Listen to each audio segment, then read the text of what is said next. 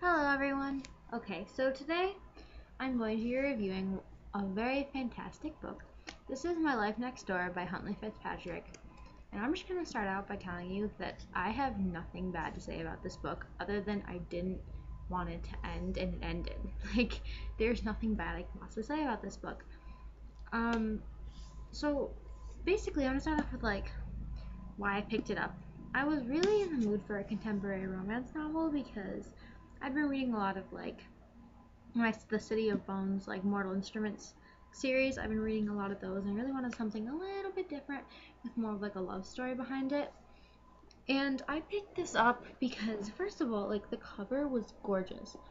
It's a very pretty scene. It says a boy, a secret, a summer. And it's very pretty. It's like a fence with a bunch of trees, and then the guy was really attractive and the girl was pretty, and it said My Life Next Door, and it was just really cute. And then I looked at the inside and it was yellow, and I was like, this book is just cute. So I read the summary from the inside, part of it, and I was instantly attracted to this book. I really, really wanted to read it just by the looks of it, and let me tell you, this book was incredible. So basically, this was a debut novel by this author. This author never read a book before, and for never writing a book before, this author did an incredible job. I loved it. The entire time I was reading it, I was like, I wish I could talk to this author and she could tell me everything she thought about it, why she wrote things the way she did, every little detail I wanted to discuss with the author, because this book was literally the best contemporary romance novel I had read in a long time for young adults and all that nonsense.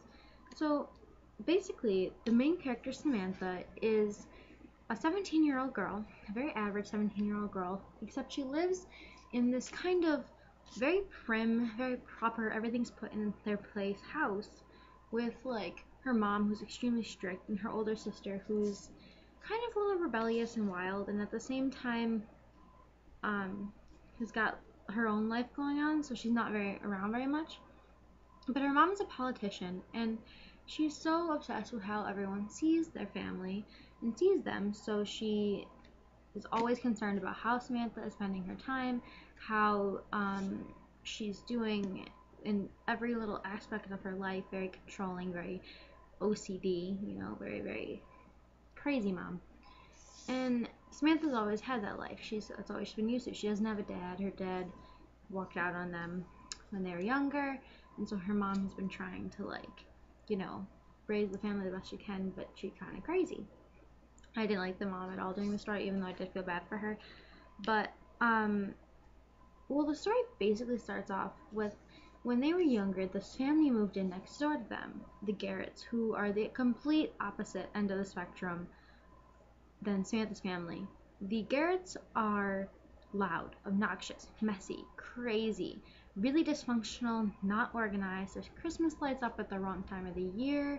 There's, toys everywhere, the screaming children. It's crazy. It's not what Samantha ever had her life to be, so she wasn't used to it. But she was very intrigued, so she would go out onto her balcony out of her bedroom and just watch them for hours every night.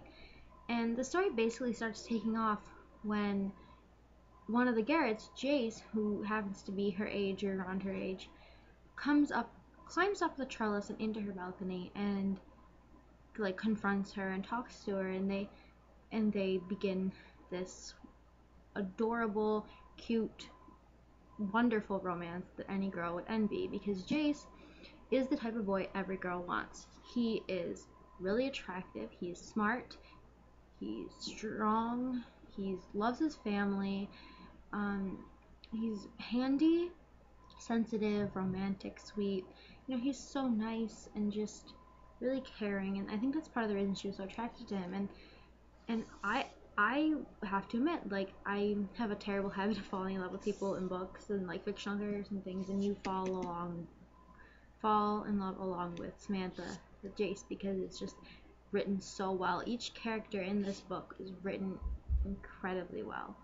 She did a fantastic job. They weren't all flat, linear characters. They were very dynamic, wonderful, You know, they all showed every aspect of their life, from the little brothers to the mom. Everyone had their own personalities and, you know, ways of living and things, and you got to see all that throughout the book.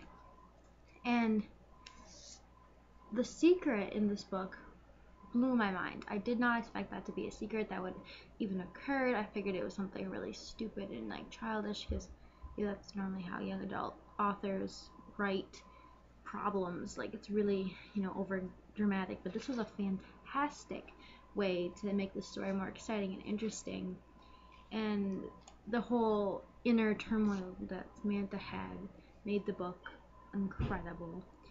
And I think that everyone should read this book. If you've ever been in love, if you're a hopeless romantic like me, if you want something cute, which isn't, and it wasn't like, you know how some books are too easy to read? It wasn't way like that. It was, I think, perfect, really good, like lighthearted, but also with that kind of like, oh, there's a huge secret, that there's a problem that they have to work through, and their romance is incredible. I love it.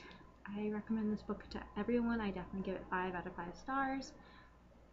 And it's just a great book, and I did not want it to end. So if I want to like send her an email and be like, write a sequel, but I don't know what she could write about, because, like, you know, the story just kind of like ended. But I just love this book, and I did not want it to end, and I definitely think you should go buy it or read it or something in the library. But it's a great book. So yeah, thanks guys, and hopefully do a review sometime soon. Alright, thanks. Bye.